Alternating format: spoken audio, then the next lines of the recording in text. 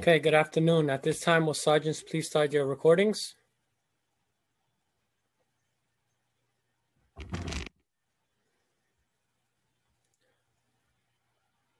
Good afternoon, everyone, and welcome to today's remote New York City Council hearing of the Committee on Sanitation.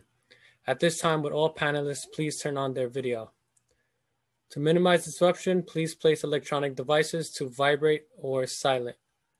If you wish to submit any testimony, you may do so at testimony@council.nyc.gov. Again, that's testimony@council.nyc.gov. Thank you for your cooperation. We are ready to begin.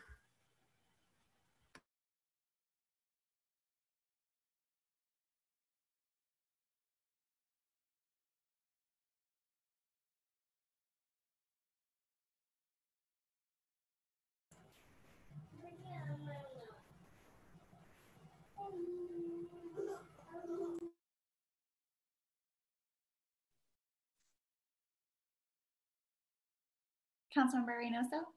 Okay, Are you ready to begin the hearing? Yes, I don't have a gavel, so I'll be using some tool that I have here. Thank you for joining our virtual hearing today on street and sidewalk cleanliness in New York City. First, I would like to acknowledge my colleagues that have joined us.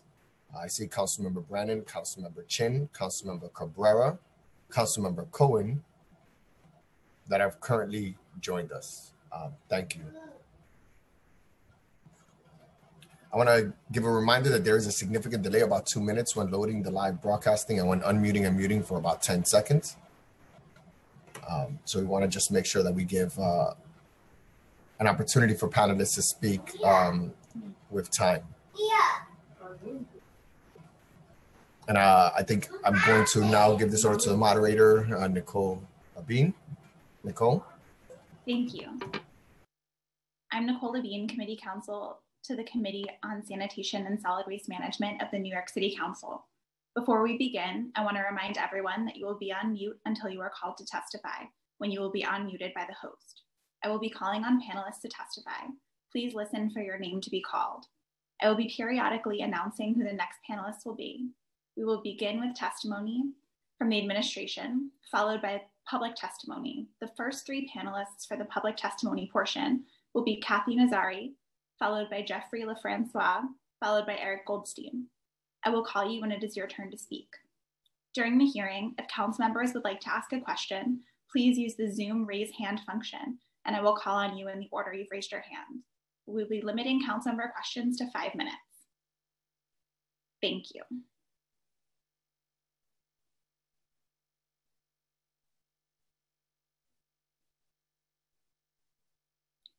Chair, if you'd like to give your opening statement. Yes. Good afternoon. I am Councilmember Antonio Reynoso, and I'm the chair of the Committee on Solid Waste and Sanitation. Welcome to this hearing on street sidewalk cleanliness in New York City. As I'm sure you are all aware, the Department of Sanitation's budget was reduced dramatically in the budget for fiscal year 2021. There's about $24.5 million less in DSNY's budget to keep our streets and sidewalks clean than there was in fiscal year 2020.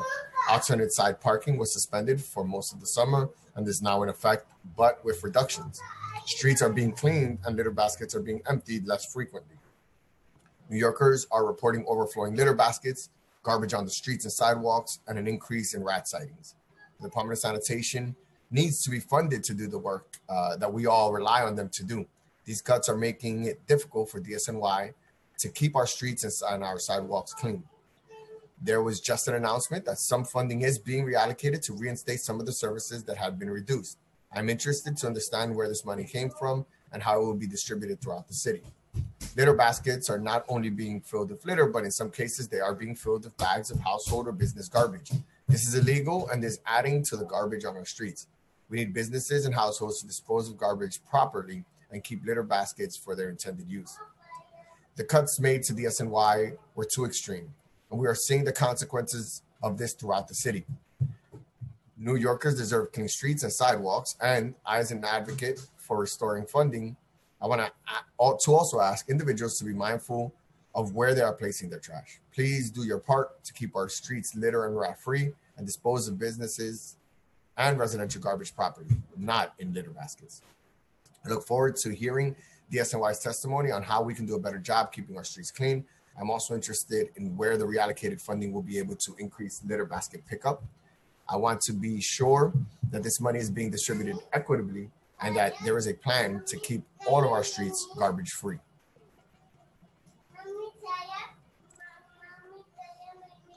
Thank you. I will now call on members of the administration to testify. Acting Commissioner Ed Grayson, Assistant Commissioner for Policy and External Affairs Gregory Anderson, and Chief of Cleaning Paul Visconti. I will now deliver the oath to the administration, and I will call on each of you individually to record your answers. Please speak loudly and clearly when you answer. Do you affirm to tell the truth, the whole truth, and nothing but the truth before this committee, and to respond honestly to council member questions? Acting Commissioner Ed Grayson? I do. Acting Commissioner for Policy, or Assistant Commissioner for Policy and External Affairs, Gregory Anderson? I do. Chief of Cleaning, Paul Visconti? I do. Can you respond again? Your video didn't pop up. Chief of Cleaning, Paul Visconti? I do. Can you hear me? Yes, that was good. Thank you, and you may begin when you're ready. Thank you. Good morning. Good afternoon, rather. Good afternoon, Chairman Reynoso and members of the City Council Committee on Sanitation and Solid Waste Management. I'm Edward Grayson, and Acting Commissioner of the New York City Department of Sanitation. With me here today, as was just sworn in, is Gregory Anderson, our Assistant Commissioner for Policy and External Affairs, and Paul Visconti, Chief of Cleaning Operations. Thank you for the opportunity this afternoon to discuss sidewalk and street cleanliness in New York City. Before I begin, I would like to thank Commissioner Catherine Garcia for her 6.5 years of service and leadership to the department. Under her leadership, the department has accomplished many things, creating the nation's largest curbside composting program, working with this council to pass landmark waste equity and commercial waste zone laws, implementing new state-of-the-art technologies to modernize operations, and making New York City cleaner than at any time in history. And for all of us here, we wish her all the best in her future endeavors. In addition, I would also like to recognize our first Deputy Commissioner, Stephen Costas, who recently announced his retirement for October 1st this year. Commissioner Costas has been steadfast in his commitment to the department for over the last 34 years, and I am thankful to him for his leadership, mentorship, and most importantly, friendship over the course of my entire career. While I was appointed acting commissioner less than a week ago, I have for the last 21 years held a variety of roles in the department, including the Director of Bureau of Cleaning and Collection for the last 3 years, the Operations Chief during the 2016 Jonas Blizzard, the largest snowstorm in city's history, and I'm proud to have dedicated my career to this department. I'm honored to have been named the acting commissioner by Mayor de Blasio, and I look forward to working with all of you to continue to keep New York City safe and clean. New York City has been the epicenter of the COVID-19 outbreak in this country and on a scale of nearly unimaginable earlier this year. I'm extremely proud of the men and women of the department who work hard to deliver essential sanitation services daily in all 5 boroughs. Throughout this crisis, our employees have shown incredible commitment and dedication, coming to work every day despite fear and anxiety, despite the terrible disease taking a devastating toll on our workforce. This global health pandemic has dramatically upended all of our lives, and the economic fallout is unprecedented. Unfortunately, the FY21 budget reflects the new reality. As with all other agencies, this department has had to make some very difficult choices and cuts to programs that are important to many New Yorkers. And unless the city receives relief in the form of support from the federal government or a long-term borrowing authority at the state level, additional cuts loom on the horizon that could be truly devastating to our core services. The budget cuts this year include major reductions in DSNY's cleaning resources. These include a 63% reduction in litter basket collection trucks compared to last fiscal year, a reduction from 736 trucks to just 272 trucks weekly. This includes the elimination of all Sunday and holiday litter basket service, a 30% reduction in baseline funded weekday litter basket service, elimination of the supplemental litter basket collection that was part of the neighborhood rodent reduction and clean NYC programs, as well as the non-renewal of the $8.6 million in funding for supplemental basket service added at the budget adoption of FY20. So in addition to the budget included, that budget also included a 30% reduction in headcount for the lot cleaning unit, elimination of highway on and off ramp cleaning services, elimination of the dedicated syringe litter, the syringe collection team. Together, these cuts have had a real impact on street and sidewalk cleanliness in New York City, as more and more New Yorkers have taken to our streets to play, dine, learn, and unwind. The amount of litter and waste has increased, particularly in parts of the outer boroughs that were hardest hit by COVID-19. As I sit before you today, I recognize this reality. Our streets and sidewalks are not as clean as you have become used to, particularly compared to the record service levels and cleanliness we've experienced over the last several years. I assure you that despite these budget cuts, we are committed to maximizing the value of these limited resources we have to improve the quality of life in our communities. This crisis has also given us an opportunity to test new approaches to street cleaning. In conjunction with the city's stay-at-home orders, the city suspended alternate side parking regulations for a total of 17 weeks. In large part, the city streets remained clean during the height of the pandemic, despite the suspension.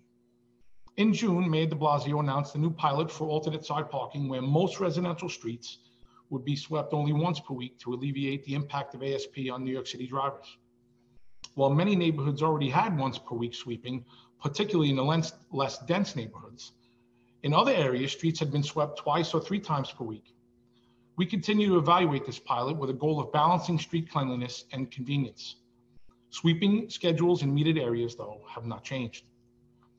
There is good news. Last week, the mayor announced several initiatives focused on improving cleanliness and reducing litter in our neighborhoods. This announcement included a partial restoration of litter basket service, restoring 65 litter basket trucks per week with a focus on the neighborhoods hardest hit by the COVID-19 pandemic, as well as a few other areas across the city that will see increased pedestrian traffic as employees return to the workforce.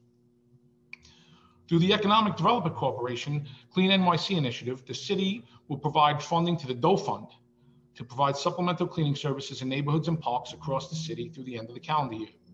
This supplemental cleaning will support the efforts by DSNY and the Department of Parks and Recreation, as well as business improvement districts and other community partners. The DOE Fund provides employment, career and training, and social services to homeless and formerly incarcerated individuals. Lastly, the city will expand efforts to partner with community-based organizations, elected officials, and the private sector to sponsor community cleanups and mobilize volunteers to collect litter on streets and parks. The city will provide tools and logistics support to those groups who host cleanups. We have also received nearly $1.9 million in funds from the New York City Council members through NYC Cleanup Initiative. These funds will enable DSNY to restore additional services and supplement our budgeted services.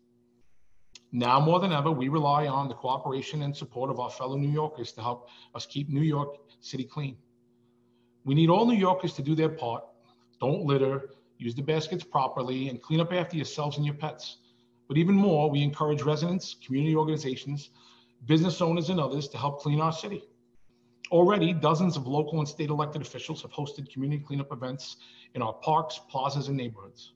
We encourage groups of volunteers to do the same, and we will provide tools and resources to any groups interested in doing such. I thank the Council for their past, present, and future support as the department continues to provide essential services during this unprecedented crisis. And now my team and I will be happy to respond to any questions. Thank you.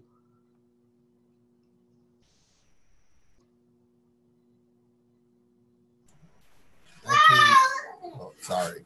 We're going to be hearing some feedback from my son in the background often, I guess, at this point. Yeah, so I want to just thank you, Commissioner, for your words. Your kind words are related to Commissioner Catherine Garcia. This is the first hearing that we're going to have without her. And it's a sad day. She's been absolutely amazing. Working together with her, we've been able to accomplish a lot. But I am looking forward to your tenure as well. We also have been working together and have a relationship. And I know how much you care about the city and how much you care about the Department of Sanitation. A lot of people don't know your background, but I know that garbage has been in your life for a long time, Commissioner. So if you could just speak, I would actually like to take some time If you could just speak to a little bit of that background and your history, so the folks in this committee that are meeting you for the first time could get to know you. Oh, my pleasure. So I am the son of a retired sanitation worker, and my mother also worked for the department many years ago when they started the recycling program. She was one of the first outreach coordinators who tried to get the people of this city to get on board back in the late 80s. My father worked the truck, and he retired as a supervisor out in Brooklyn North. And after both of them had long been passed from their prime here, I joined the department through the regular civil service channels, and I started my career in Queens Community Board 3, the garage there. I remember quite well doing the basket truck every midnight up Roosevelt Avenue and throughout East Elmhurst and Jackson Heights. Additionally, I have a little bit of synergy also with the chair because I grew up in Ridgewood, and I went where I went to junior high is right in his district. So I'm very familiar with the day-to-day. I love the department. I've been doing this for over 2 decades, and I am not agnostic to what everybody's seeing out there. And my team here, particularly Chief Visconti, dedicate ourselves every single day to cleaning the city. And we're glad to have this hearing and try to bring some clarity into what's going on, because we're all in this together. Thank you. I appreciate that. Thank you so much, Commissioner. So my first question is going to be about the cuts that were made so that the city understands, or the folks that are watching understand exactly what was cut. And it's a $24.5 million that was directly reduced services that keep our streets and sidewalks clean. And I want to go through them, and if you could just let me know what these mean in real terms, because folks are seeing them, we're seeing them as cuts, but what does it mean on a day-to-day operation? I'll give one example is the basket service in rat mitigation zones. There was 718,000 cut. So what does that mean in operations? What is that reduction looking? It looks like, what does it look like? So in conjunction with the initiative to add additional service, both refuse removal and litter basket service trucks in the areas hardest hit with the mayor's rodent mitigation program, we were running additional service to try to eliminate food source and keep the place extra clean. That funding is gone, so those trucks no longer run. Now those areas still get regular service, just the additional service that was added for that specific goal was reduced in this budget. And these rat mitigation zones were in and around like NYCHA developments and those areas. Like I remember the rat mitigation zones prioritizing NYCHA developments. Are you familiar with that, or yes, no? So we'll get it. I'll let Commissioner Anderson speak a little bit on some additional nuancey stuff with that. But primarily, those additional services were in Manhattan and up in the Bronx. And yes, they're around the areas most impacted where the reports of rat burrows, because the Department of Health Initiative, like they monitor that. And they receive those health complaints. So working in conjunction with that team, the places that had the highest amount, and there are a few nuancing things that I will let Assistant Commissioner Anderson weigh in on as well. Assistant Commissioner? He's muted. Yeah, there's going to be a slight delay. There we go. Okay. So as the Commissioner mentioned, we had the Neighborhood Rat Reduction Initiative, which the Mayor announced back in 2017. The Department of Sanitation has been a very close partner with the Department of Health, the Department of Parks, schools, et cetera. Also NYCHA, as you mentioned, Chair. And that was focused in 3 rat mitigation zones, one in Lower East Side and Chinatown and East Village in Manhattan, one in the Bronx along the Grand Concourse, and one in Brooklyn, Bushwick, and Bed-Stuy. And so those zones were receiving supplemental litter basket collection service. Some of them had extra household collection service, as well as intensive efforts by the health department and others to inspect for rat activity, perform rat elimination activities as necessary, and really just try to cut down on the food and housing that the rats need to survive. And that funding was the $718,000 cut. Was that the entire program? was cut or a part of the program? So the sanitation portions of that program were reduced. So the supplemental litter basket service, the supplemental refuse collection service were both eliminated. The health department portion of the program, which has the intensive inspection, is still ongoing. We still have our monthly task force meetings with the health department and others where we really dive into the data. Unfortunately, we just don't have the supplemental collection. So as the commissioner mentioned, we're still providing service in those neighborhoods, still keeping a very close eye on them, just have lower service levels than we did previously. And then we have a fourth day of collection service in rat mitigation zones. So when combined, it's more closer to 2.2 million in cuts related to rat mitigation zones. The fourth day of collection service, is that just like just picking up one extra day of basket pickup in these areas? That's exactly that. Yeah. Okay. Then we have weekday, Sunday, and holiday service. And I have here it says enforcement, and that's almost $10 million, 9.45 million. What exactly, what are the effects of that cut? I have a weekday, Sunday, and holiday service. Oh, yes. So in essence, let me just make sure my audio is okay. So in essence, we have reduced our baseline weekday and holiday services on basket trucks. So we were running a baseline level of service as well as Sunday and holiday service to make sure that there wasn't a single day that we didn't get out there to the main commercial hubs. And now we are not running. We took a baseline hit on the 6 day a week trucks, the Monday through Saturday regular operation, and then the supplemental Sunday and holiday cleaning trucks that would go out every Sunday, every holiday, they were also eliminated.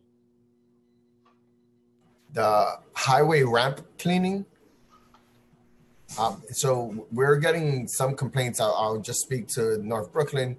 Underneath the BQE, for example, would highway ramp cleaning affect that in any way, shape, or form? And if not, what exactly are we talking about when we see the highway ramp cleaning being cut by $864,000? So we were working, so highway ramps are predominantly a DOT thing, and we're not doing a pass the buck here. We were supplementing the regular highway ramp sweeping schedule that DOT has. By going up, we worked with them, we built routes, Chief Visconti's team, they built specific dedicated broom routes to not get the big bulky debris that could sometimes be on the main bed of the highway, but the litter that builds up on the on and off ramps that frequently get trapped and become an eyesore. So we had a routine schedule that we were working with them to supplement their efforts to keep the highway clean. And that's what that is. So it wasn't so much stuff underneath the ramps. This was more the ramp shoulders to make sure that that litter that accumulates, the windblown litter and stuff. And also we would be out there with our crews, and we would also take some of the bulk that was along that route in one of our lead vehicles when we were up there. But it was in supplement to what DOT was doing. And then the next two, I think, are the ones that people are seeing or feeling the most, which is lot cleaning. Can you just explain the timeline and exactly how much longer it takes because of the almost $2 million cuts to lot cleaning? We're seeing a lot of illegal dumping now in these lots, and a long time for a response from the Department of Sanitation. Can you just go into what that 1.9 million does, or how it affects the lot cleaning?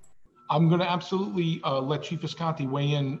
They work directly for him, that team. That's one of the legs of his unit. But before I turn the mic over, I just want to say that, yes, lot cleaning, in addition to cleaning the vacant lots, both private and city owned, it's a very administrative heavy process in order to get sometimes permission and writs and consent orders, because some of it is, especially on private property. They are also our go-to unit for the specialty cleanings that pop up that can't be mitigated by the day-to-day district personnel, because all the men and women assigned there have specialized training. They know how to use specific pieces of equipment to do bulk debris removal in hard to reach places, so to speak. So the reduction of those resources is definitely a hit. And most recently, our biggest asset in the storm response to the ICAS event, where we're on the tree debris task force, we were using lot cleaning to do all that. Those, like I said, those men and women have specialized training. So we took a 30% reduction in that, which definitely leads to service delays. But I'll let Chief Visconti weigh in with some more granular info. Go ahead, Chief. Okay. Can you folks hear me? Yes. Good afternoon. So like the commissioner said, yes, we took a reduction in lot cleaning to the tune of about a third of the workers there. It's a citywide unit, so no particular borough got affected more than another. It's a citywide unit. It just happened recently, within the last couple of weeks. So I can't, to the answer to your question as far as how much longer is it taking, I don't have that because it's pretty new. However, there's a lot of obstacles that go into it as far as a dirty lot. When someone sees a dirty lot, naturally the first glance is not, all the nuances that go into it. Like, is it private? Is it city? City lots we could get to relatively quickly. I mean, immediately. Private lots is a different story, as some of you may or may not know. It depends on whether it's fenced and locked, whether it's accessible or not accessible. We do a ownership search. We petition the owner. Actually, we petition the Department of Health and Mental Hygiene to notify the owner that there's a condition on his or her lot, and we give a prescribed time frame of a couple of weeks for them to correct that. If they do not correct it, we do a follow-up. If they do not correct it and the lot's accessible, we move in to clean the lot. So that whole process takes a couple of weeks. That's no, pre-cuts. It has nothing to do with the cuts. That's a couple of a week process right there.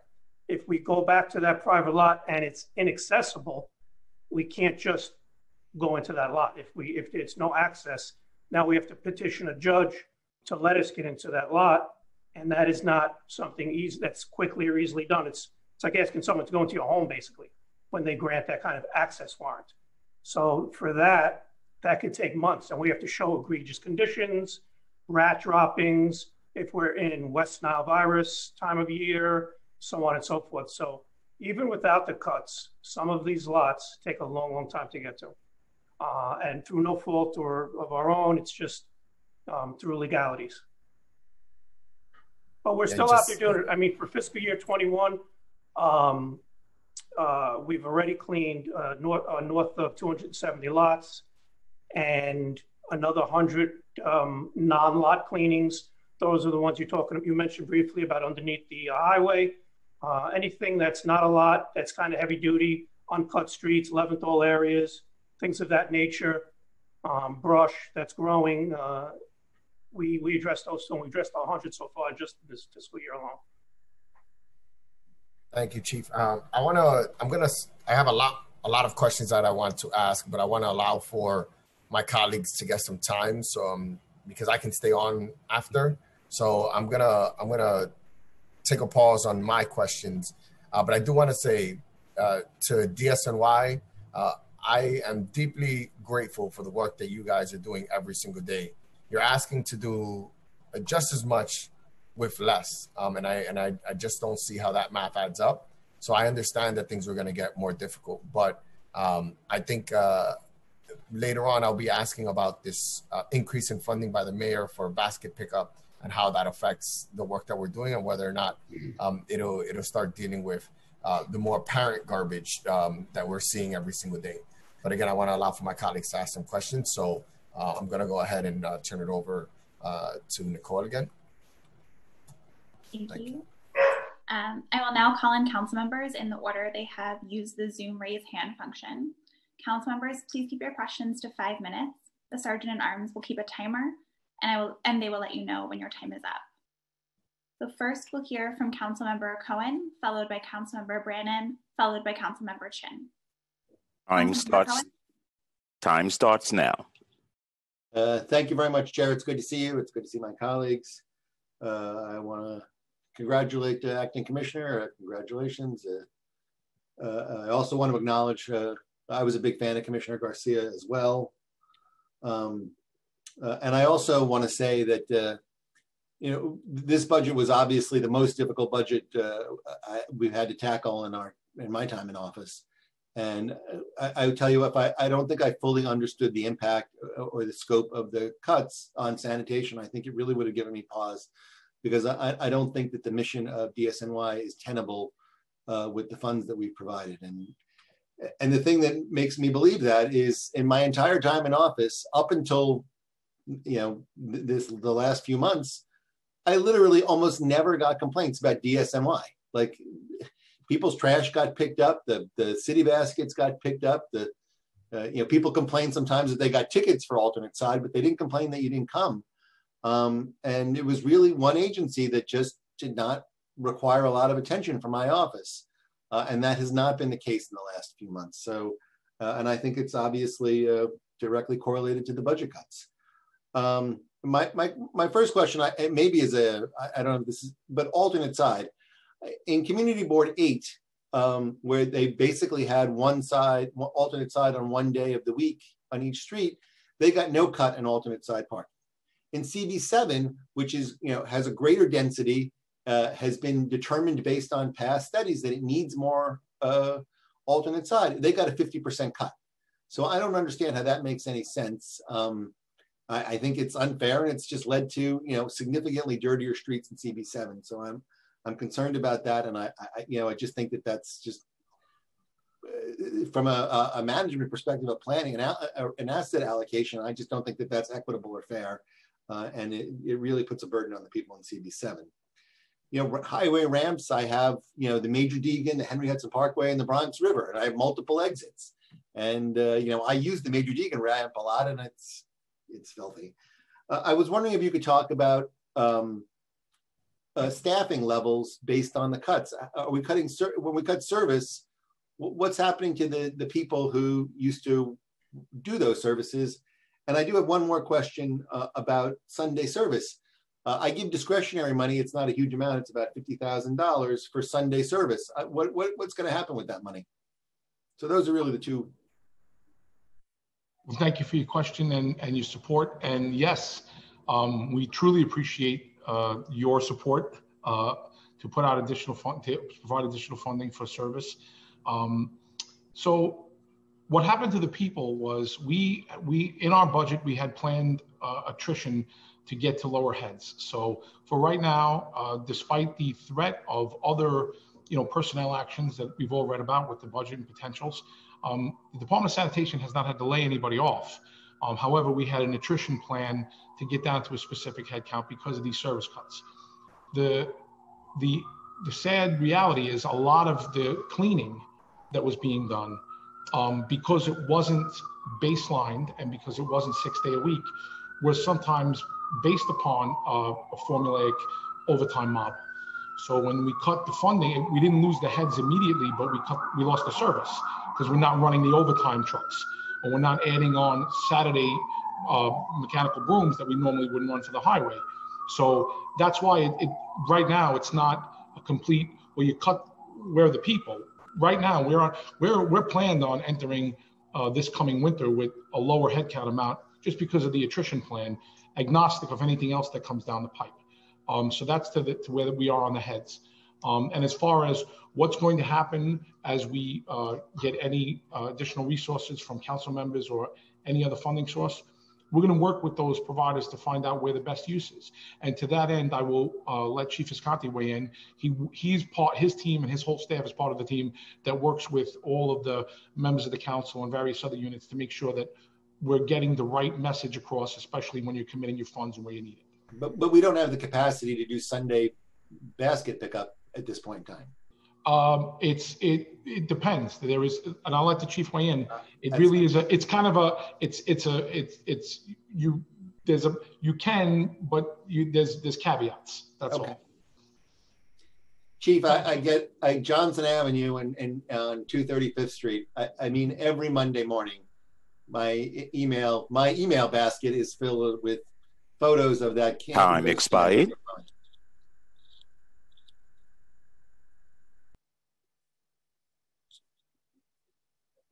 We're waiting for Chief to be unmuted. Yes, thank you. I was waiting to be unmuted.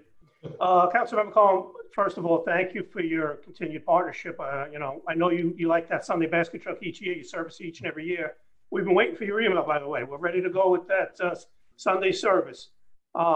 Yes, so the city cleaning initiative money is separate from the cuts, and by all means, if you want that Sunday service and you want to contribute again this year to us, reach out to Community Affairs like you normally do through channels and speak to Nick or Henry, whoever you want to deal with, and okay, by all means, we'll get that route going as soon as you would like. Okay, I appreciate that. Thank you. Thank you, Chair. Okay. Do you have anything else, Councilmember Cohen, that maybe last minute you wanted to ask? You lost some time there. I covered all of the things that all my notes. So. Okay. Thank you, Councilmember. Appreciate it. Thank you. Next, we'll hear from... Very quick. Sorry, Nicole. I just want to acknowledge the fact that we've been joined by Councilmember Costa Constantinides. It's really, really good to see you, Costa. Nice of you to be on. Thank you. Go ahead, Nicole. Now we'll hear from Councilmember Brannan, followed by Councilmember Chin. Councilmember Brannan. Time starts now. Thank you. Thank you, Chair. Thank you so much. Acting Commissioner, welcome aboard. It's great to meet you. I've heard only great things about you from a lot of folks I grew up with who are on the job right now. So people are texting me right now telling me how great you are. So a lot of guys I went to high school with are on the job. So that means a lot to me. And certainly we miss Kathy, but I think you'll do a great job. Yeah, I mean, as some of my colleagues have mentioned, I don't think you needed to be an oracle to know that the budget cuts to sanitation were going to be felt and seen immediately, and they sure were. Because of budget constraints, I had to take most of the funds that discretionary, the sort of extra discretionary funding that we get that I would normally give to a Doe fund or Wildcat to do sort of detailing. We had to take that money and give it back to sanitation just to sort of get the baseline of what we used to have back in the Gilded Age before COVID. I guess I'd like to know, I mean, I think I know sort of anecdotally what the challenges are with budget cuts, but certainly with the MLP that we had, which is important for illegal dumping and that kind of stuff.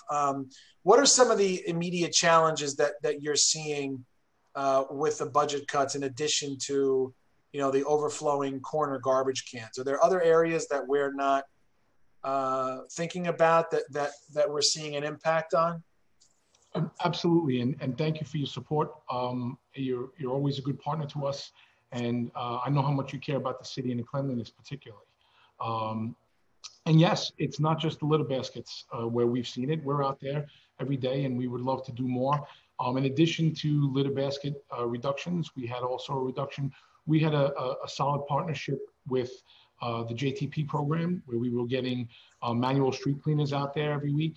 And because of the COVID crisis, that's suspended for a while. I won't say it's gone forever, but that's a noticeable impact. Not having those manual resources to get into some of the fence lines and some of the drop off and dump out areas. Additionally, sadly, it is also true that we are seeing an uptick in illegal dumping. The exact root cause of that, I mean, in fairness, the root cause of any illegal dumping, depending on what it is an interesting myriad. There's no right answer to why someone would put half a load of concrete on an abandoned street or something. So, but we have seen an uptick of that. That's been a challenge for us. We're using our enforcement personnel to try to stake out those high event areas, and we're doing the best we can with that. But that's a challenge to keep on top of and keep clean. And just circling back to the corner litter baskets. The other side of it too is that some of it is also COVID related, meaning we're imploring everyone to use the frequency service. So the department comes either 2 or 3 times a week for you for regular pickup for your household refuse, depending on what neighborhood you live in. However, we're also cognizant that sadly, some of the people who live in the apartments or houses, maybe because of COVID fears, they're getting rid of material. They don't want to hold it an extra day. You never know how people are reacting to just getting rid of waste or what have you in the world.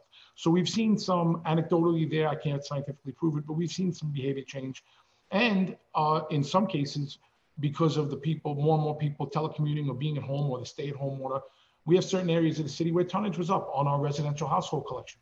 So maybe there was an increase at the curb, which then coupled with our outage. So in the beginning, and that's the other thing, you think of the way the optics of cleanliness, it's a cumulative effect. So whether or not it's directly clean or directly dirty, it's just if you have this, it's that reticulating accurate, in your sensor, that in your brain where you can see something every day and then you're looking for it. And that's not to say that it's not dirty. It is. It's dirtier. The streets are dirtier.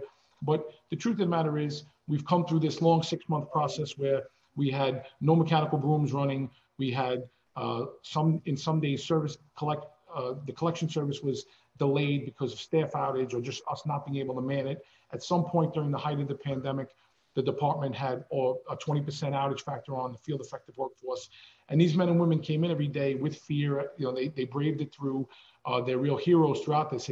One day when hopefully when we're all in a much better place on COVID, and we can look back and highlight all the various people who did just some amazing I'm expired. Going, sanitation will be in there. But those are some of the challenges, Councilman. It's not just the litter baskets. We're having challenges in just about every front. Yeah, appreciate it. Yeah, my time is up. We just had we had an electronic waste recycling event last weekend, and the turnout was insane. And I mean, I think that's a testament to how much people appreciated when we were able to do that through DSNY. Certainly something I hope eventually we can bring back, and also getting a lot of folks who are reaching out about the hazardous waste removal sites, I guess that have been, they're still closed apparently. So, yes.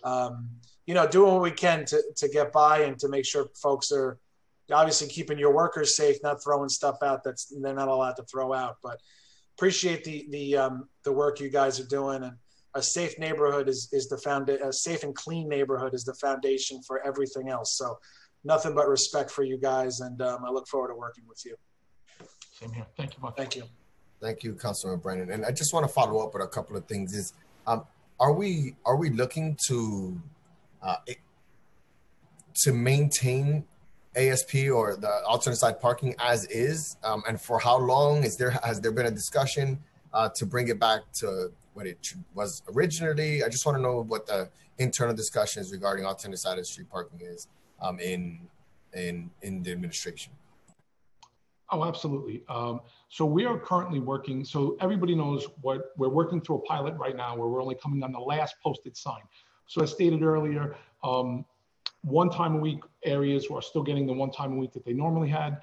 And in areas that had ASP for multiple days, it's the last posted day on the sign. This is to alleviate the need to leave the house, to give some relief on both convenience and just public safety. And we really are reevaluating with the administration the best way to do street cleaning in the modern city. And that doesn't mean, and there are certain areas of the city where the sweeping schedule was perhaps insufficient. We get requests all the time for more sweeping, and we have other areas of the city that are saying, you know, our area is relatively clean. Maybe we could do something that provides more opportunity to park, or more opportunity to do trade, more opportunity to do business, and maybe we need less sweeping. At that point, you know, taking into all of that, and then on the back end of the COVID pandemic and its impact on trying to open back up, keep residents safe and healthy, we're into this new pilot program. We are working towards something that is with all stakeholders, and nothing's coming out yet, but our intent is to keep working towards that. Someone who's been involved at some of the policy level at City Hall and with other stakeholders is our Assistant Commissioner, Greg Anderson. I'm going to let him weigh in on any of the nuancy stuff, but we are continuing working, and what you're seeing now is not where we will be. It's just the current program. Yeah, and I would echo what Commissioner Grayson said. We're continuing to evaluate the pilot. I think what we saw during the height of COVID was that you know, the streets actually stayed really clean when people were staying in their homes. As people, you know, came out, started to using the streets more, using public space more, using outdoor dining, hopefully starting next week, learning. You know, I think we've seen more litter, and we want to find the right balance of how frequently we have to clean the streets and how frequently people have to, you know, go through the inconvenience of moving their car. You know, it's something that I think we're going to have to keep working through over the next few months. But right now, the once a week pilot is extended indefinitely. We're continuing to evaluate it. I think we want to see what happens in the winter and how that changes things. But we're looking at other factors as well to try to really think through what are other cities doing, look to best practices for how can we get that curb access and really clean the streets, but also do so in a way that, you know, doesn't make someone double park their car for 90 minutes or sit in their car for 90 minutes or, you know, circle the block 10 times trying to find a parking space on Monday night. So that's what we're trying to achieve. Okay, just want to just let you know that I've never seen so many people ask for more cleaning or to bring back ASP the way it was originally than before. So I'm surprised that folks are advocating for that. And I do want to say, because it's happening once a week in some areas like in Williamsburg, I just want to make sure you guys, the enforcement needs to be stronger. Many cars are staying parked, and if an area doesn't get cleaned, we have to wait a whole one more week before it gets cleaned again. And just the timeline there, the amount of dirt that piles up in 2 weeks worth of trash without a cleaning, I think is a big problem. So I just want to make sure that you know that enforcement should be happening very aggressively, more aggressive than ever, because it's only one day we're asking this time, and we need people to help us help the city, and they're not doing that right now. So just advocate for more enforcement on that one day, Commissioner. Okay, Nicole, sorry. Thank you. Thanks. Next, we'll hear from Councilmember Chin. Time starts now. Thank you, Chair, and welcome, Commissioner. Looking forward to working with you. I have a couple of questions regarding like one of the rat mitigation zone is in my district in Chinatown and Lower East Side, and it was doing quite well. I think Assistant Commissioner Anderson, worked with us, and we work with the Department of Health. And one of the good thing about it was that we got a lot of big belly trash can in the community, and I think that really was a significant improvement, even though we had some sabotage going on in the beginning where people were doing illegal dumping, stuffing, with bricks and all kinds of weird stuff. So one of the questions that I wanted to ask was, what about looking at some of the problematic area in terms of having, big belly at the street corner and seeing if there's a way to do a partnership with local merchant. I mean, fortunately in my district, I have quite a number of business improvement districts. So they're responsible with bagging the garbage and putting on the side. And with the budget cut, I mean, those garbage bags do pile up. So that's one question. The other question is, maybe Assistant Commissioner can answer, the whole plastic bag, ban that we pushed and all the education effort. So I wanted to see if there was like any data on reduction of the plastic bag waste, the sanitation department see, because there was so much effort that went in it. And I remember in my office, we're still giving out those orange recyclable bag, and people really like it a lot. And my last question is that because of the pandemic, so many people are working from home, and I see all these, delivery, all these boxes from Amazon and whatever. And so my question is around the recycling program. How do we make sure that these apartment buildings and, that they gotta like compact those boxes? Because I still see when I walk down the street, people don't fill up those boxes. It just creates so much more recyclable garbage. So if there's ways that we can work together to mandate that they got to do their part, because that definitely have increased because more people are staying at home. Thank you, Councilwoman. Yes, I look forward to working with you, and I'll just take your points as quickly as I can. I will defer for the latest on the bag legislation and where that's headed to Commissioner Anderson in 1 second. As to the big bellies, so we just recently last year, the department undertook the Better Bin campaign, and we're always in search for the right litter basket. Always, it's a thing we're going to do, and we're always looking literally for the best possible way. Big bellies, interestingly enough, just thing to think of. There's certainly, they have more volume when used correctly because they have a compaction in there. Interesting thing post-COVID for the limited number of big bellies, and again, I don't have scientific background, I don't have a real survey empirical I could share, but anecdotally, a lot less people are using them because you have to touch it. So the challenge with something that you have to pull on the handle is that becomes a challenge to implement, especially now. So moving forward in time, and that's why a lot of times I think everybody has seen sadly, some of those cases of the big bellies where people are using it almost like a snack table. And there's plenty of capacity left in that basket, and yet they're stacking things on top of the broad top. So that's an optics thing. However, I'm definitely willing to work together to try to find the right solution in a post-COVID world. And again, I'm not blaming the handle. It's just that's a game changer because big bellies are great. Well, a lot of them you could just use your foot. They're one that you could use they have the foot pedal one. Yeah. It depends on the model. The mayor demonstrated the foot. Yeah. Oh no! But they also have a maintenance thing with them with regard to the fact that sadly they become an attraction for graffiti and other things that then have another component. They're not bad. They're not good. But I would definitely work with you and talk to you, and we could discuss the best ways to move forward with something like that in hopefully more economically favorable times.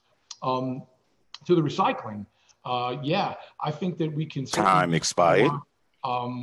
Outreach, because I do think that people's behavior did change on how they buy. Amazon was on an upswing anyway, but clearly in the wake of the pandemic, a lot more people bringing in boxes to home. So maybe just education, coupled with some enforcement where it's completely egregious, but education to say, hey, there is a proper way to bundle this so that it's not all over the sidewalk, and this is your recycling day. So I would gladly work on that. And Commissioner Anderson can weigh in on where we are right now with plastic bags and moving forward on that. Hi there, can you hear me? Yes, we can. Yes. So, and we've worked together for probably 6 or more years, council member, on fighting plastic bag waste. So I appreciate your longstanding advocacy there. Unfortunately, the state got sued back in March. Not surprising, the plastics industry is very litigious and they love suing us for every great thing we try to do. That lawsuit actually just got resolved a little bit over a month ago, and breaking news as of a few days ago, DEC actually announced that they're starting enforcement on October 19th. So we don't technically yet live in a world where plastic bags are banned, but less than a month from now, we can finally celebrate living in a plastic bag-free New York City. So we're talking to DEC about how to amplify their enforcement efforts. I think we definitely want to try to do as much outreach as we can, understanding the limited resources available to us to do that outreach. I think we're really optimistic that stores that are giving out paper bags will be charging the paper bag fee, which can help to support some of our reusable bag distributions, and really, try to get as many reusable bags into the hands of New Yorkers, because if you take your reusable bag to the grocery store, you don't have to pay the fee. It's totally free to use and much better for the environment. So that's where we are there. And I want to actually build off of what the commissioner said on the recycling piece. Interestingly enough, even though it seems like everyone is ordering from Amazon everything, the paper recycling actually hasn't increased that substantially over the past 6 months. It's been an increase of, on average, around 3 or 4% on a month-by-month basis. The metal, glass, and plastic recycling is skyrocketing though, around a 25% increase for most months since the beginning of COVID, which is really fascinating. I think we can all sort of guess why that might be. But we're keeping an eye on the recycling, really trying to ensure that New Yorkers are still recycling, especially now that they're spending more time at home. Thank you. Thank you, Chair. Thank you. Now we'll hear from Councilmember Constantinides. Time starts now. Okay, so Commissioner, great to see you. Congratulations. Assistant Commissioner Anderson, good to see you as well. Thank you, Chair, for that warm introduction. I'm glad to be here with everyone here today. So just very quickly, because I have to run to another meeting. Number one, I gave $10,000 through cleanup initiative money for additional litter basket pickups. Are those happening? Will they be happening? I want to ensure that our business corridors that I've funded, because last night I got sent a video with rats scurrying around garbage in those same corridors, which was a little concerning. So I want to make sure that that money is going to be put to good use. And then secondly, what is the impact of the alternate side of the street reduction on our waterways? How much more debris is getting sent into our sewer system than causing, CSO debris in our waterways? Have we seen an uptick there? And I know the DEP is not on the call, but, I know DSNY, you guys do the street cleaning. So sort of want to know the answer to that question as well. Thank you for your question, Councilman. We appreciate your partnership, and we know your dedication to cleaning in your community. It's been in your council. And yes, so sadly, only anecdotally, I could tell you we don't have a tonnage report or a contamination report from DEP, but we could all see that if we have more and more things that could be considered floatables or litter that get into the catch basin prior to being swept up that we would have normally gotten to prior to that happening, clearly there's more than likely some more getting in. Whether or not that's making it its way past any treatment center, I don't know, but we can certainly follow up. And it's a very good point, and we're not agnostic to it. And as far as your support and how that goes in, I'm going to let Chief Paul Visconti talk directly to that. Go ahead, Chief. Good afternoon, Council Member, and thank you for your contribution. Can you hear me? Okay. Yes, the answer to your question is yes. You funded, I believe, a basket truck, a partial basket truck on Saturdays. That went into effect September 5th. So it's been a couple of Saturdays now. If you are not seeing the result of that, we can sidebar on that, my office or yourself and with me, and I'll take a look at the route and tweak it, or we could discuss exactly what you have in mind and your area of focus, and I'll make sure you get the service that you're supposed to be getting.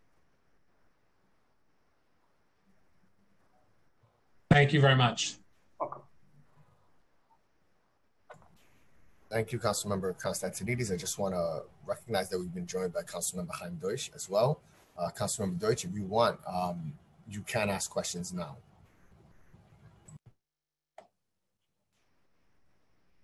Time starts now. I don't think he's going to ask any questions. So I'm going to follow up with some questions before we turn it over to the folks that are testifying today. The mayor announced an initiative to restore a portion of the FY21 sanitation services citywide. Can you walk us through how this will be funded, how we found the money, and what the details are? Where is it happening? Where exactly are we sending this extra service? You talked about equity, not equality, which I love to hear. So want to know what that means. And then is this overtime or additional uniform sanitation headcount increase? I just want to understand the parameters of the entire increase.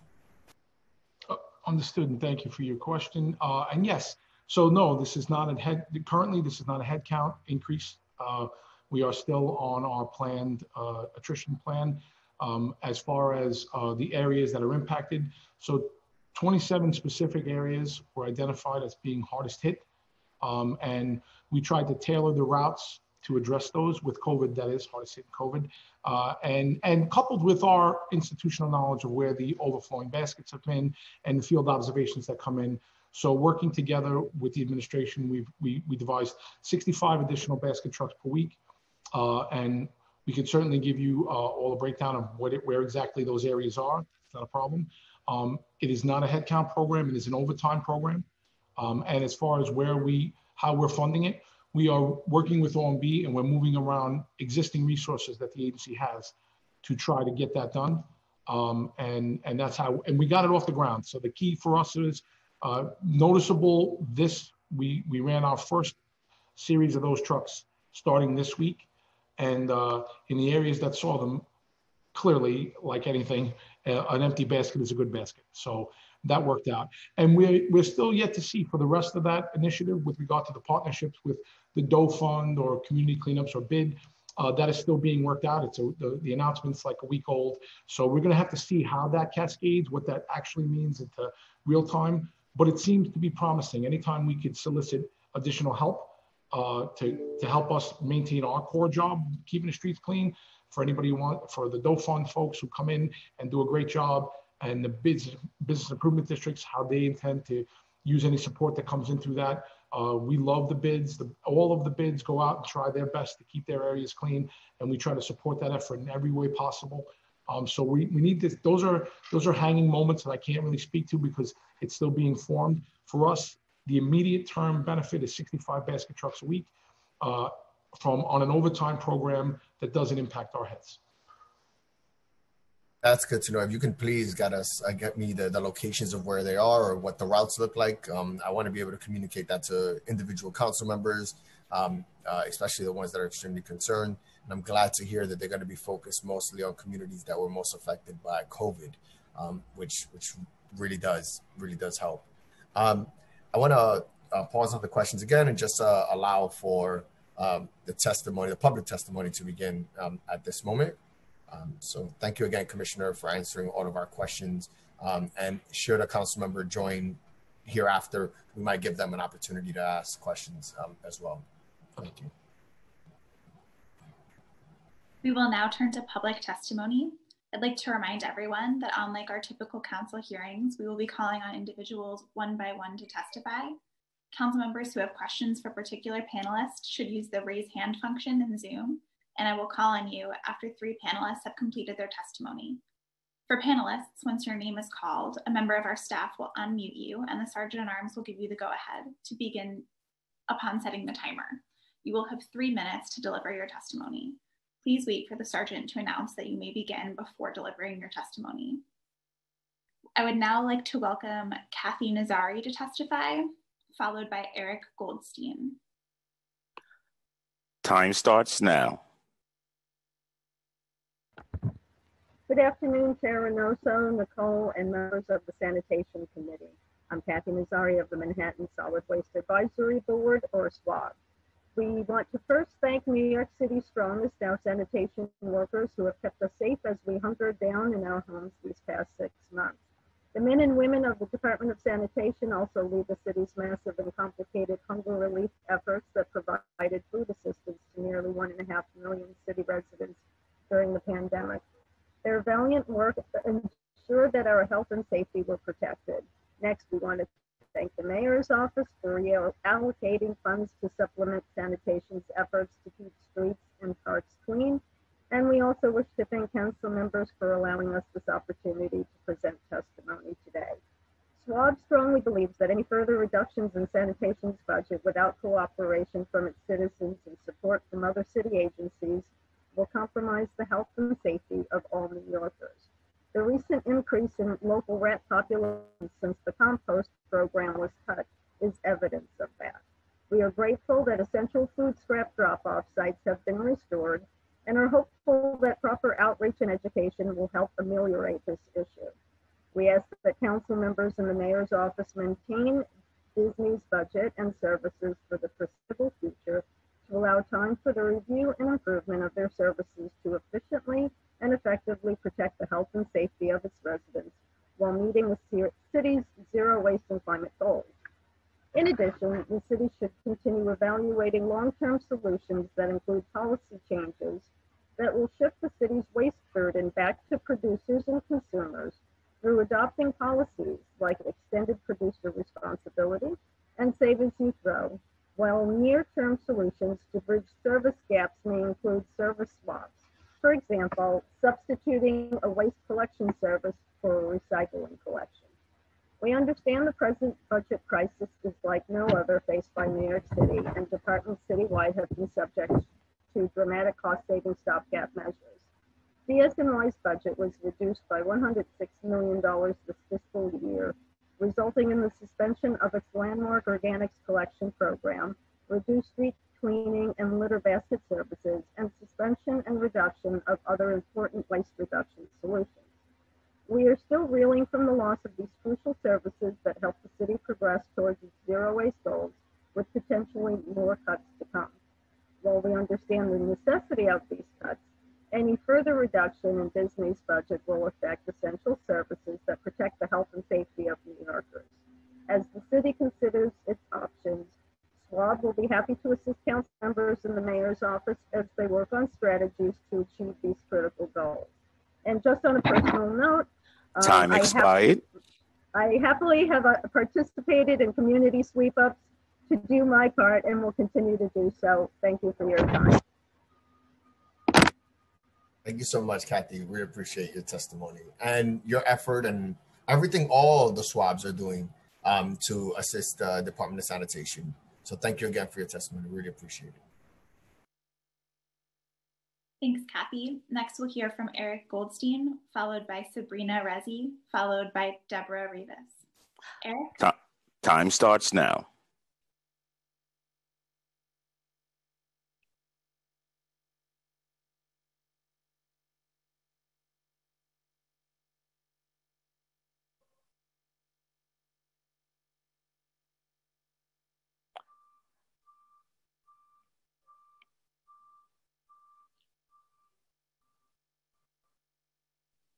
Eric, you're muted. You have to accept the unmute.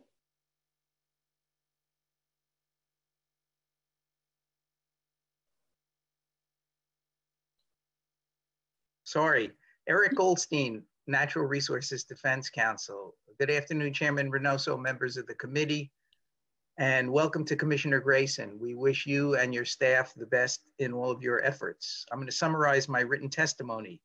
New York's streets and sidewalks are a key part of our environment. For city dwellers, our streetscapes are what we mean when we say we're going out. For most of us, they are the main place that provides our daily interaction with fresh air and open space. When these streets are overrun with litter, waste, dog poop, and other trash, we feel less joy walking down the street, and persistent litter on our streets lowers property values and neighborhood pride. Unfortunately, in recent months, the cleanliness of our streets and sidewalks have declined sharply in many areas, and we detail some of the facts about that in our testimony. Keeping the streets clean ought to be considered an essential city service. This task should not be viewed as a secondary consideration. The same is true, by the way, for organics collection and composting. Sending food scraps and yard waste to landfills or incinerators generates additional air pollution and global warming emissions. In the short term, we urge City Hall to reallocate funds, perhaps from the snow removal budget and other sources, to litter basket collection. But the budget challenges that City Hall is facing are real, and we need more creative strategies to help fund these essential services over the long term. One way of accomplishing this is by reforming sanitation collection schedules so as to substitute one trash collection with a collection for organics and/or recyclables. This would provide a similar level of service at reduced cost. The savings in funds, which could amount to tens of millions of dollars a year, could be reallocated for more frequent street cleaning and to establish citywide universal curbside organics collection. This strategy of reforming collection schedules is exactly the approach being followed in cities around the nation. For example, in Seattle and Denver, they've adjusted their waste collection schedule so that they now provide once weekly trash collection, once weekly collection of organics and food scraps and yard waste, and every other week recycling collection. In New York City, where our residential trash collections are more frequent, adjustments could be made accordingly with different schedules for different neighborhoods depending upon the waste loads. The total number of collections could stay the same, but the collections in different categories of waste on different days would create more efficient and more sustainable waste practices in the nation's largest city. So in conclusion, in addition to reallocating funds to address the short-term needs for restoration of litter basket collections, we urge the council to help jumpstart the process of reforming DSNY's trash collection schedule as a mechanism for generating additional funds for both street cleaning and curbside organics collection. As a first step, we recommend that the council advance legislation directing DSNY in cooperation with its unions and the Mayor's Office of Sustainability to complete a comprehensive study of what other cities have done in terms of route adjustments to save funds and to outline possible options in this area for the department and the council to consider down the line. Thank you for your attention. Thank you, Eric. And I just want to say I'm a big fan of changing the schedule or how frequent we pick up, let's say, general refuse, for example. Limiting the pickup of general refuse, let's say, to once a week would incentivize or motivate folks to do better with recycling, knowing that that would be picked up more frequently. If we do that 2 or 3 times a week, everyone would make sure that all the recycling is out, and just to not have all the general refuse out or in their homes. So we've been advocating for this for quite some time. And you are right. If we do some modification, there can be some cost savings while also achieving many of our goals that we have when it comes to recycling. So it's something that I'm definitely going to be looking into, Eric, and I appreciate your testimony very much. Thank you. Any council members have any questions for the previous 2 panelists? Can you please use the Zoom hand raise function now?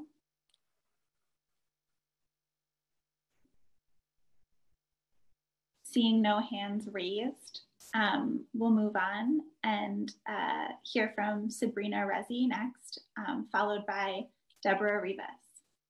Time starts now.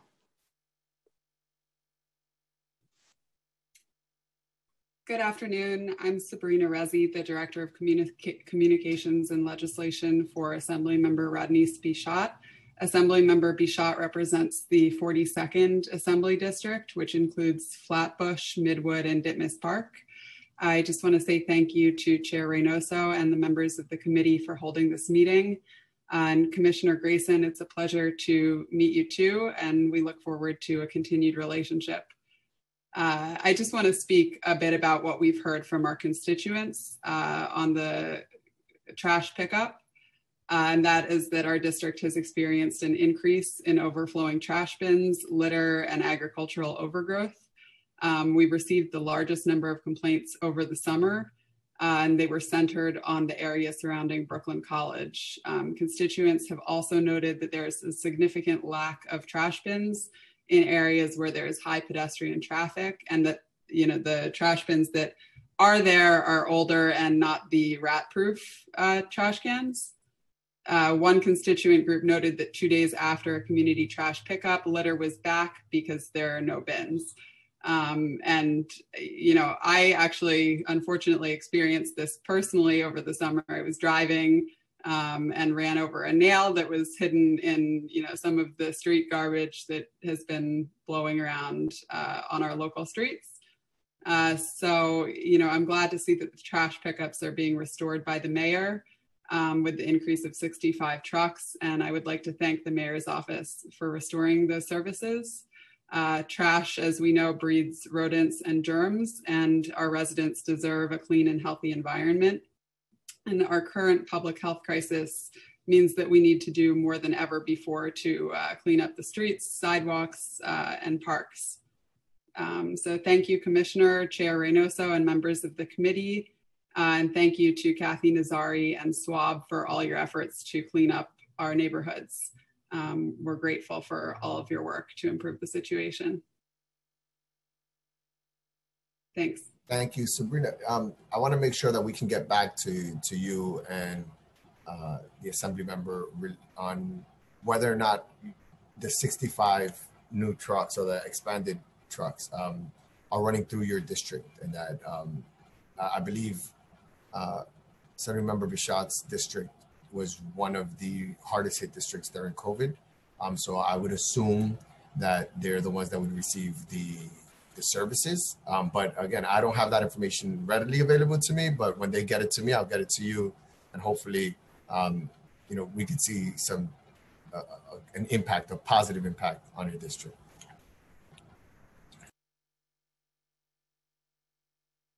Thank you.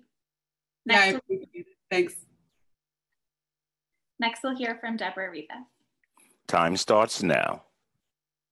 Hi, I'm Deborah Rivas. I'm part of a grassroots community cleanup group called the Bushwick Initiative. I want to thank our City Council member, Antonio Reynoso, who's been very great at supporting our group. And I also want to thank DSNY. They've been really great. We actually hold regular meetings with the DSNY rep, and they've been completely supportive of, our street cleaning crusades. Since the budget cutbacks, we have experienced a significant amount of trash in the streets, and it's been a challenge for us to maintain the cleanliness of the community, because not only is there a lot of trash in the streets, there's trash in the park. And like what was mentioned earlier, we'll have a community cleanup, and then about an hour later, the trash will be back on the street. So I do have some recommendations regarding how that could be mitigated. I feel like the city should focus on marketing and implementing a campaign that's a litter-free campaign. I think that will help. I feel like the city can also, I don't know what the budget, well, now we're seeing the budget, but I think some money should be allocated towards maybe a text message system that reminds building and commercial owners of the garbage schedule and the recycling schedule. I think part of the issue is that a lot of garbage is being put out on days where it's not a pickup day. And then what happens is that a lot of the homeless people dig through the bags, and then the bags get scattered, the garbage gets scattered all over the street. Another recommendation can be maybe, instead of having the black bags, clear bags put out, because I think that that'll help reinforce the recycling. Those are my suggestions. As far as restaurants, I think part of the reason why we see an abundance of garbage is because we did have outdoor dining, and a lot of restaurants were using single-use dinnerware and plastics, which created a larger abundance of garbage. And that's what you would see on top of the litter baskets. It was like overflows of like plastic spoons and plastic containers. I know that September 31st, we're going to be allowing people to go inside, but I also feel like there should be some kind of messaging to those restaurant owners that, they don't have to use single-use dinnerware anymore. There's nothing that shows that COVID is translated through your regular plates and spoons. I'm sorry, bear with me because I'm outside and I'm in my car because I'm actually working. Any suggestions to improve the city cleaning operations and fiscal challenges? I'm just reading through the questions. Yeah, I do think that the main thing that we should focus on is just creating an awareness. I think that a lot of the litter problem is people. And I think that if we don't emphasize the importance of recycling and keeping things clean, people will continue to just throw stuff Time expired on the street. That's it for me. Thank you, Deborah. And I just want to highlight the work that Deborah's doing in the community is really special. It's about changing culture and making sure people understand that littering is a problem. And it seems like since the Bushwick Cleanup Initiative, we've done a mural. They've been out there doing the work that the city should be doing regularly. We've seen an increase in foot traffic in and around Bushwick. We've also seen the outdoor dining has made it so that trash is now put to the left or right of structures, and they're compounded in the middle of the block. But the work that the Clean Up Bushwick Initiative has done is second to none. And they're really changing minds and culture, which I think is what's the most important thing here. If everyone were just to throw their trash away in their home, keep it in their pocket, and not throw it out on the street, it would make a huge difference. But we're not there yet. And I'm grateful for the work that Ms. Deborah Rivas is doing in our community. So thank you, Deborah, for that. I really appreciate it. If any council members have questions for the last two panelists, you can use the Zoom hand raise function now. And if not, there are no more panelists. So Chair, you can wrap up the hearing. Yeah, so I want to say again, I want to emphasize, and it seems like it's a consensus. We're extremely grateful for the work that DSNY is doing. We care deeply about the men and women of the department. We know that we're asking them to do the same or do more with less. So we recognize the changes that we're going to see a change in how our trash is picked up. But it doesn't mean that we can walk away from the problem. We need to address it. And I'm grateful that the mayor was able to find funding through overtime or whatever it is to be able to get 65 more trucks in I'm hoping that we could have a conversation maybe in a couple of months to see what impact that has had on these communities and whether or not we'll start seeing something different. But I do want to encourage New York City to do better as well. If we are all contributing one way or another, and if we're able to not litter, it would make a huge impact and a huge difference. Thank you again to all the members of DSNY that are here speaking today, to all my council members for your questions. And I'm looking forward to a lot of follow-up so that we can see where exactly these trucks are going to go and the impacts they're going to have. So again, thank you so much, Commissioner, to the Chief, to Assistant Commissioner. I really appreciate your time. And I think at this point, we're done with the hearing. Thank you. Take care, everyone. Peace and love.